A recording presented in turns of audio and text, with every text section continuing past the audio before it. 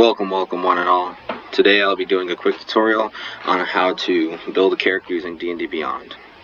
First thing you'll do is you'll click on the URL that has been provided to you by your DM.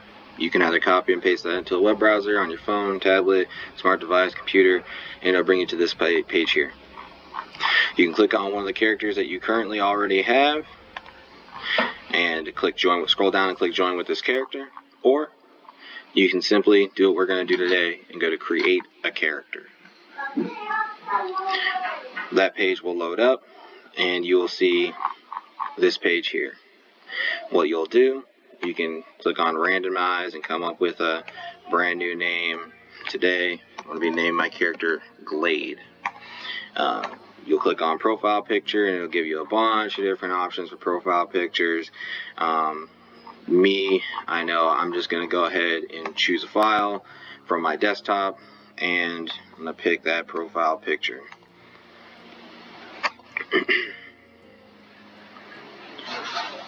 Once my profile picture loads up, I can move down the page, set portrait, and I can enable all source content. All the source content that your DM has graciously provided to you will now be available to you to access as long as campaign sharing is enabled. I'm also going to activate optional features such as optional class features and customize your origin. Everything else on this page will stay the same. We'll be using fixed hit points as well as a milestone advancement type. Prerequisites for all the multi-classing and coins and whatnot. Alright, moving on from there, the next step is to choose your character's race. There's a lot of different options ranging from things as exotic as like a tabaxi, which is like a half-cat person. You have the shifter race, again, which is like one of those races that like basically you can be like half animal, minotaurs and leonins and changelings, which are these shapeshifters. But today we're going to keep it simple. Not going to do human or elf, not that simple, but we're going to go with one of the most basic D&D races there is, the half-elf. Half-elves are combined to say what is the best qualities of both elf and human parents. They have a +2 in charisma, a +1 to 2 other ability scores. They also have dark vision, fey ancestry, and skill versatility. So I'm going to go ahead and choose my race. First things first, on the race page, now that we've enabled optional features, we're going to go to Origin Manager. Origin Manager, we're going to click on Origin Ability Score Increase. I'm not going to change the language. I think Elven and Common are pretty good languages to have off the bat. Racial traits. Let's go ahead and pick... Since normally they would just give you charisma and then you'd have a +2 to 2 other stats, but in this case I'm going to go ahead and be giving my character a +2 in dexterity, and then we'll give 1 to charisma and 1 to wisdom.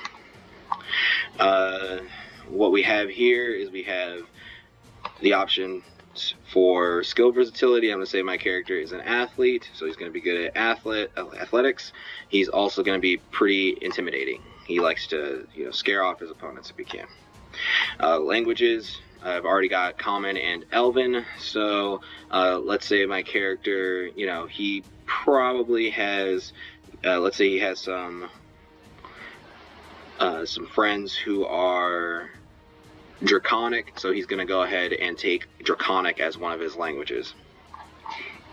Alright, with that I can now jump into my class. The class is obviously, this is like your bread and butter of your decisions here to make today. So today I'm going to keep it simple. Today we're going to be a fighter. Fighter is one of those classes where if you're new to D&D, it's basically like you're on your turns, go ahead and hit something. You're not gonna, you're contributing to the combat one way or another. Also, fighter is one of those classes where if you start off as a fighter just to get used to the mechanics, and then you want to keep the same character and then move into multi-classing any other classes, almost any class can benefit from having at least one level in fighter. And that's because at first level you gain proficiency in a bunch of different armors and weapons, as well as you gain the second wind feature, which is like an ability like allows you to recover health once every short rest. So I'm going to go ahead and take fighter. My proficiencies as a fighter are going to be in acrobatics, and I'll also have some experience in animal handling. I'm going to pick the fighting style actually, before I pick my fighting style, I'm going to talk about optional features for fighters. You can do fighting style options, add these that also give you blind fighting, interception, spirit technique, thrown weapon fighting, unarmed fighting, and then I'm also going to go ahead and take this martial versatility, which will allow me to change out my fighting style at 4th level if I decide to get to 4th level in this class. So I'm going to go ahead and make my character a unarmed fighter. Okay. He's going to already have second wind. At 1st level, you will have whatever the max is on your hit point die, which is 10, but we have it set to fixed hit points, so it'll automatically adjust my hit points at every level. We won't have to worry about that.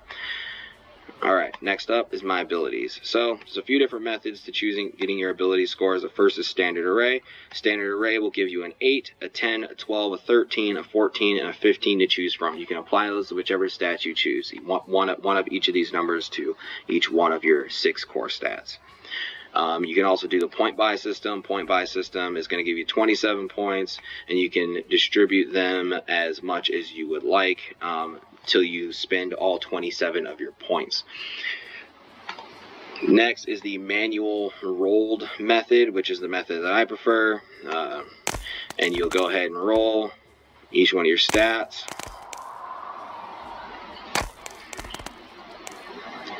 $12, $11. Not as good as the ones I rolled 5 minutes ago when I did this demo and it wasn't recording, but we'll deal with it. Alright, so first I will go ahead and take this 14, that'll be my dex. I'll make this 13, my charisma, we'll do 15 in charisma. We'll do 13 in strength, 12 con, and int 11, wisdom 11. Alright, I'm going to go ahead and lock that in, apply ability scores. I am going to go ahead and adjust my racial optional origin features. I'm going to move that +1 I gave myself in wisdom, and I'll move that over to my strength score so that I can get an even number in my strength score. Alright, with that, I now have my abilities scores all picked out. I'm going to move into my character's description. We're going to say that this character, his background is that he is a soldier. Okay. He is going to have proficiencies as a soldier in medicine and survival. No, we'll do stealth. We're going to go ahead and give him 2 proficiencies in using dice. Or actually, he'll have a tool proficiency in the playing cards.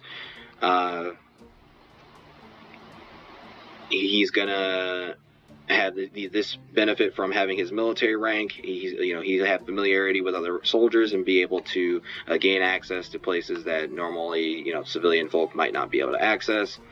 Here are your characteristics. These are basically just more for you to get an idea of how to immerse yourself in what your character's personality might be like. So go ahead and choose whichever ones you think. These are more so to keep yourself on track when making decisions that your character might make. You can go ahead and choose an alignment. Of course, I'm going to pick lawful neutral. My faith is going to be, of course, the true faith. My lifestyle, I'm living pretty modestly. So here you would type in your character's description: eyes, height, weight, age, gender. This keeps track of all those personality characteristics that you chose up here.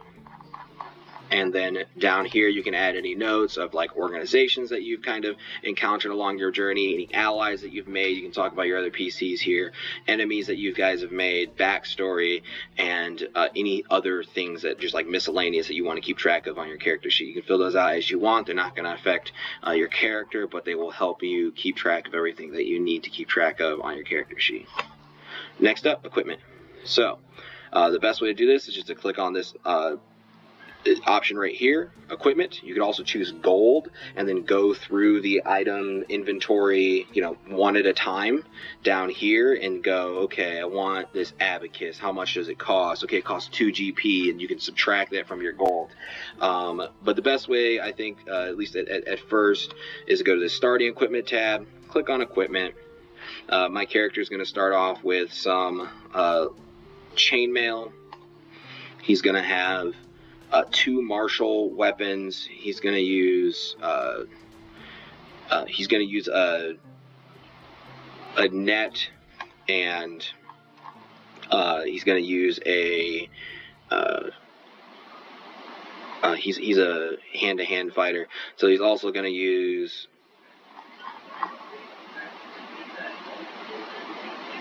just like a, I'm going to give him a great sword. He's going to have a net and a great sword. I'm also going to give him the light crossbow with the 20 bolts. I'm also going to give him a Dungeoneer's pack. The Dungeoneer's pack comes with all this. It's not much different from the Explorer's pack. I think one has a crowbar and one does not.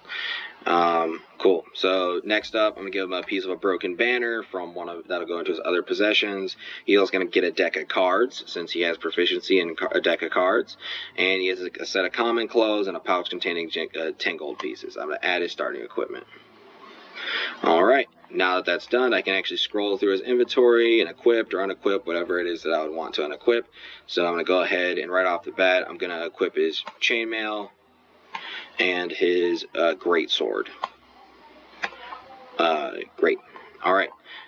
Now my character is ready. What's next? I can go ahead and view my character sheet or export it to a PDF if that's something I'm more familiar with looking at. I'm going to click on this little sheet here. View character sheet. And now I can see Glade, half-elf fighter, level 1. Yep. Not as good as the Glade I made 5 minutes ago while it wasn't recording, but still pretty good. So let's say we have this character, and I'm like, oh, you know, I'm more of a light on his feet kind of a guy. Like, I don't think I need this chainmail. So I'm going to go ahead, click on the chainmail. So this is worth 75 gold pieces. I'm going to go ahead and just remove that.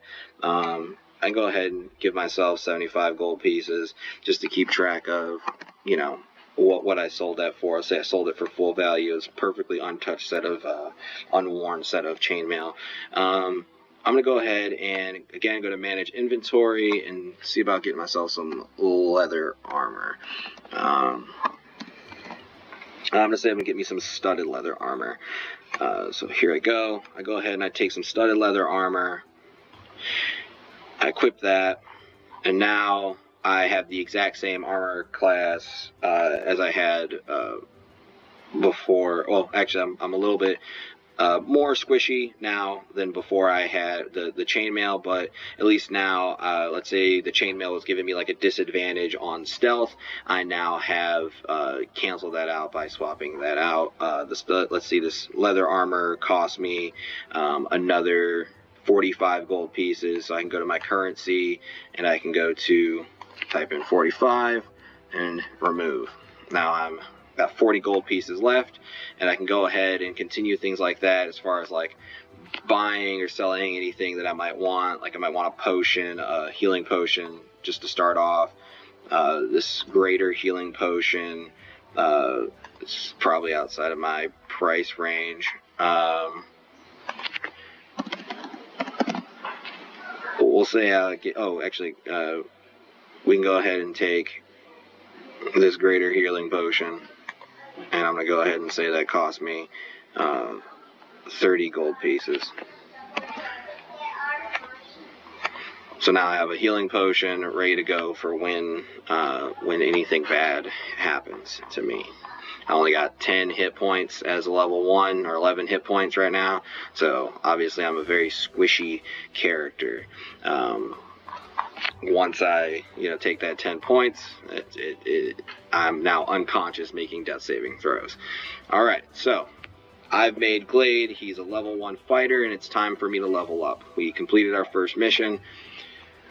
So I'm going to go ahead back into the character sheet, and it already brings me up to the page I want to be on, my class. It's time to level up. So I could choose to take another level in fighter, and that'll give me action surge, which will allow me to take a second action on my turn. However, instead of doing that, we're going to go ahead and just add another class. I'm going to go ahead and say I want to become some type of spellcaster. So some of the options I have available to me, I could become a half-caster, like a paladin. Let's say my character decided to join some type of church organization. I could now, learn, maybe multi-class in a paladin. Or let's say I'm going to go ahead and get in contact with some type of extraplanar being who's now going to give me spell slots. That's going to be like becoming a warlock. But I'm going to say that this character, he found something within himself. He found out that he comes from a long bloodline of magic users. He actually has it in his blood. So he's now a sorcerer. This is where I will go to optional feature manager again, give myself an expanded spell list, add some meta magic options, sorcerer versatility, allow me to change out some spells at 4th level, and also take magical guidance, which won't come into effect till 5th level, but just adding all those optional features now. Next is picking out where that magic comes from. Is it my aberrant mind, my clockwork soul, my divine soul? I'm going to say I have a draconic bloodline. Somewhere in the family tree, probably on the elven side, we got some dragon blood mixed in there. My character has white, silvery hair, so I'm going to go ahead and say he's a silver dragon in the bloodline.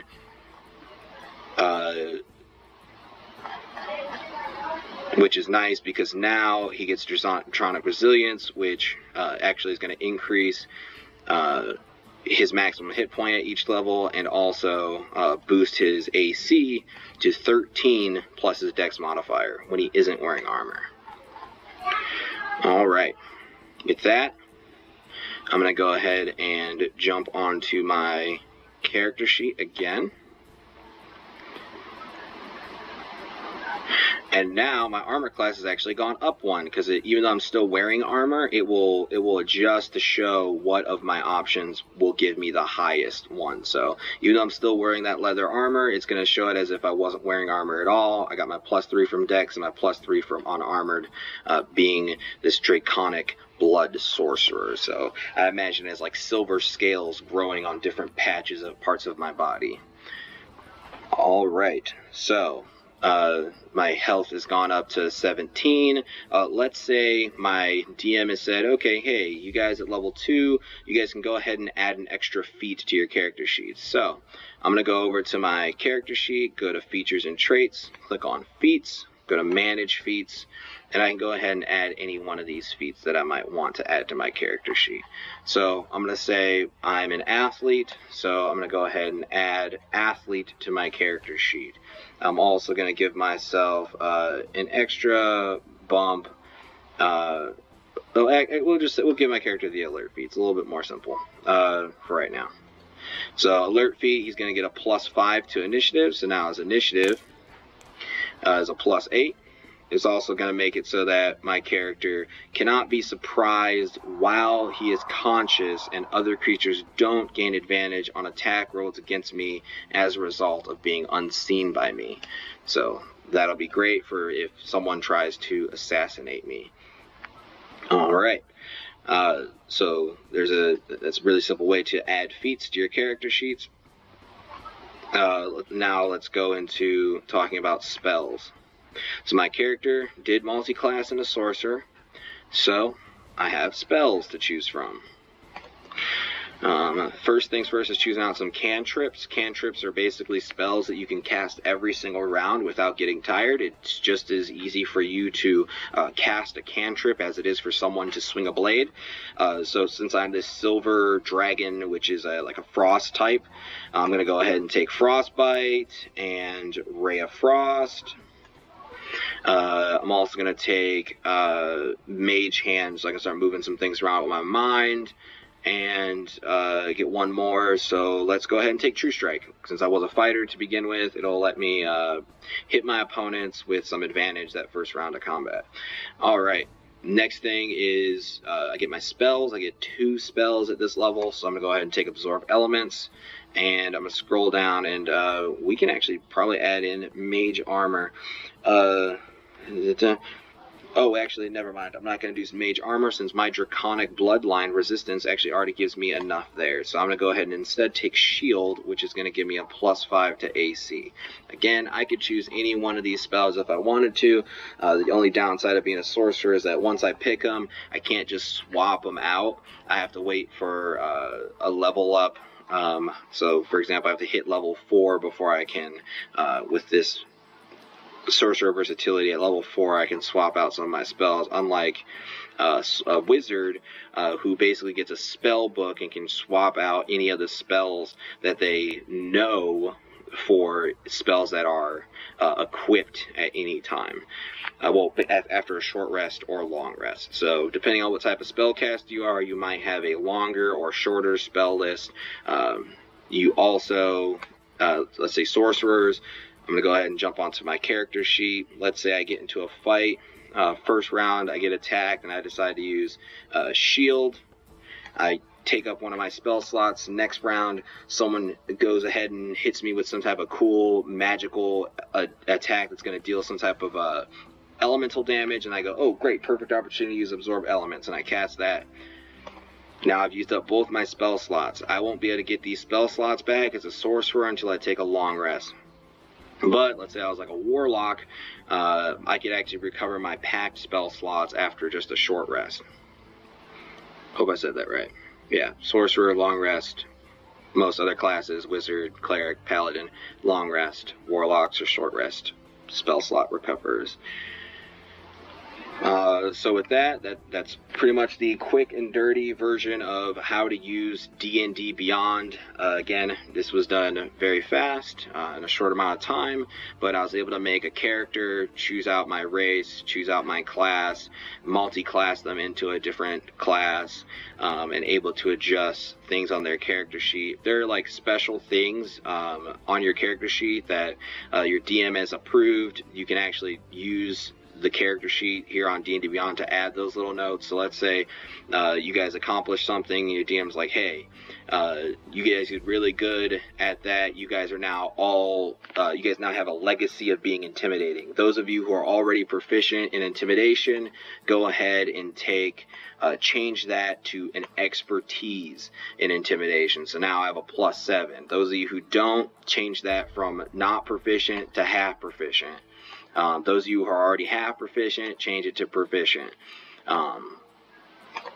So there's things that you can do on the D&D Beyond character sheet that keep track of things for you very quickly, very easily. You can reference them pretty fast. And then as you guys get used to using this website, you can start branching into other classes that might be a little bit more complicated, using some of the origins that might be a little bit more, feat-centric. So with that, I'm going to go ahead and call this video complete. If you have any more questions, please reach out to me, and we can go ahead and discuss, specific information that you might want to go over that was not covered in too much detail as we continue on through the campaign. Thank you, and have a great day.